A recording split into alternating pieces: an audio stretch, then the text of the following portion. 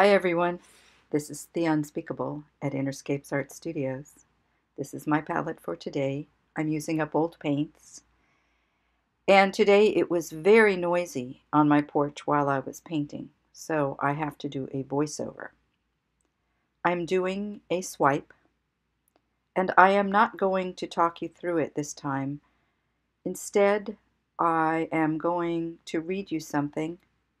I have told you that I've done many different healing practices and spiritual practices. And a long time ago, I was a dancer. And before I would dance, I would sit and get very quiet and then read a poem. What I would do is empty myself so that something could move me, not me move me. And I would get very, very quiet and then read a poem and see if I could allow the poem to move me. So today I'm going to read you one of my favorite poems that I used to read before I moved.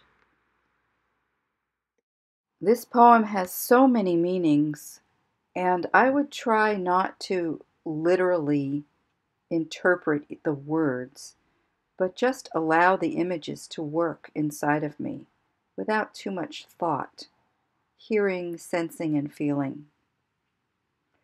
Also, this poem is from versions of Rumi, and it's translated by John Moyne and Coleman Barks.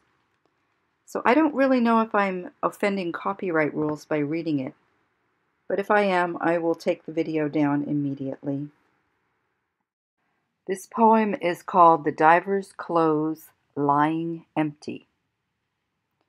You are sitting here with us, but you're also out walking in a field at dawn. You are yourself, the animal we hunt, when you come with us on the hunt. You're in your body like a plant is solid in the ground, yet you're wind. You're the diver's clothes lying empty on the beach. You're the fish. In the ocean are many bright strands and many dark strands, like veins that are seen when a wing is lifted up. Your hidden self is blood in those veins that are lute strings that make ocean music, not the sad edge of surf, but the sound of no shore. Thank you so much for joining me. Drop me a comment. Please subscribe, and I will see you soon in the next video.